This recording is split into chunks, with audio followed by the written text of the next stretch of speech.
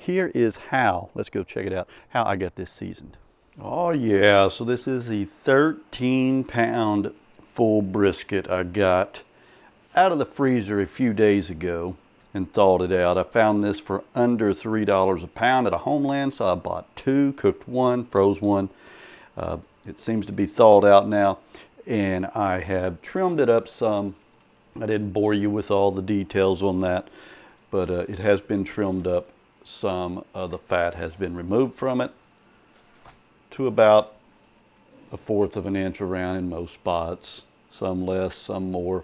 But I did take off a decent amount so it ain't got too much fat heavy. And then I'm going to go ahead and add a little olive oil to this. We're going to season it up. It's going to be pretty simple. Just going to pour a little olive oil on here and rub it in. I've used mustard before as a sticking agent, but we're using olive oil today. I think it helps to also get a little crisper with this olive oil and a little better bark on it, hopefully. So I'm just going to rub this all over this. 13.5 pounds is what it come in at before I started removing some of the fat.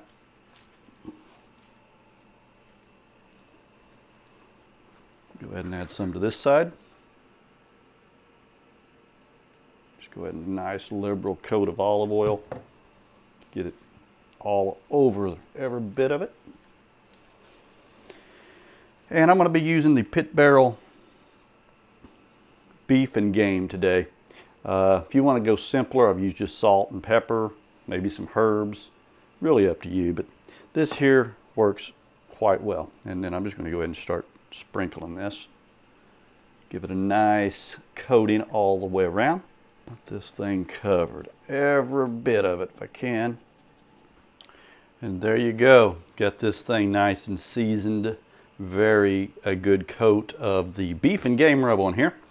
I'm going to go ahead and put the hooks in it, and then I'm going to let this set, kind of come up more to room temperature. I just got it out of the fridge.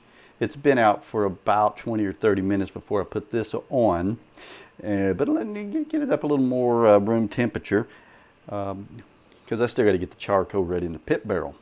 So I'll let this set while I do that. I have a video on that, how I go ahead and light it. I won't bore you with that either. You can watch that video. So in putting the hooks in, I'm actually going to do a triple hook method. And what we're going to do is put the hook in the top here. Let's see.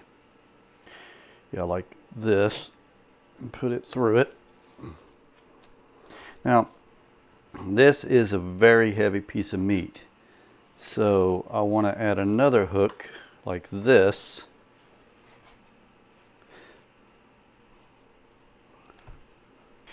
And I'm going to add one more hook right down here. I'm just going to put it there. We're going to go further on down in here. Put that through. What that's going to do is just allow less pressure on 1 hook, 2 hook, 3 hook. That way you shouldn't have to worry about it actually slipping off during the cook. Now we're going to cook this to about 170, and then we're going to wrap it. And I'll explain more on that in a minute, but I'm going to let this set for just a little bit. I'm going to get the pit barrel ready, and then we'll be getting it put on. One final thing to note is, right here at the point, I went ahead and took a knife and cut against the grain, so when it's done later today, I'll have a good cutting point, and I'll be going against the grain, so I won't have to find that.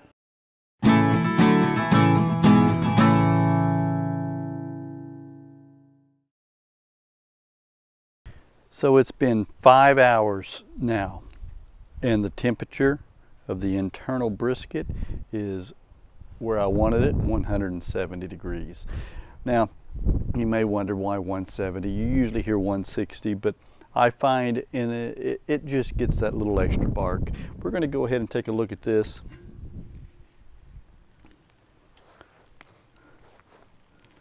Look at the bark on that.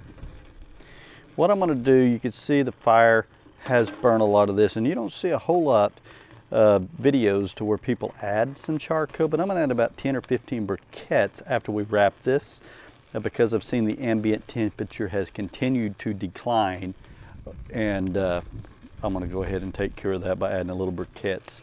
This thing got to 140 degrees in 3 hours, then took 2 hours to get to 170 for the additional 30 degrees. I'm just going to go take this in there, and we're going to go ahead and wrap it in butcher paper and add a little beef broth, bring it back out, put it on a grate until we get to about 205, and I'll add about 10 or 15 briquettes as well. Let me put the lid back on this.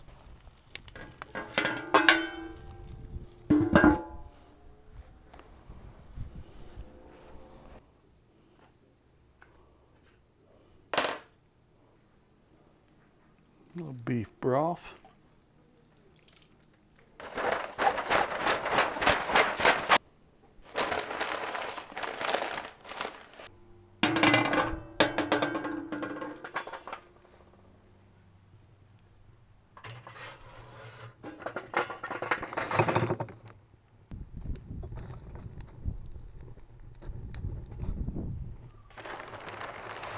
I now have it on here, wrapped fairly tightly.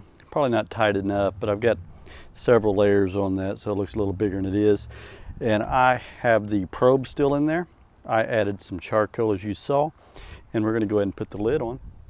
And we're not going to open it now until it hits 205 degrees. So, and here it is, 10 hours and a resting period of about 45 minutes. And you can see how it's looking. The bark looks amazing. So we're going to cut into this. You can see right here, this is what I was looking for. I don't know if you could tell real well, but this is where I did the pre-cut against the grain to start my cutting when it got done. So we're going to cut right here a couple of pieces.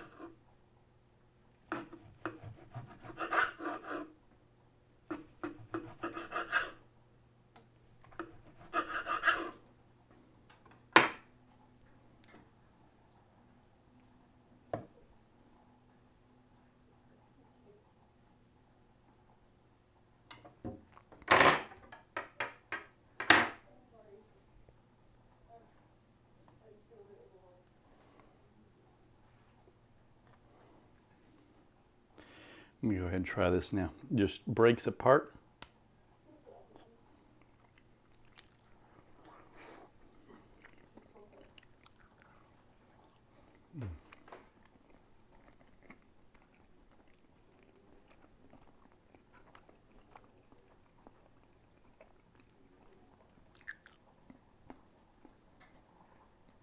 Man, I got to tell you, this little guy fires out now.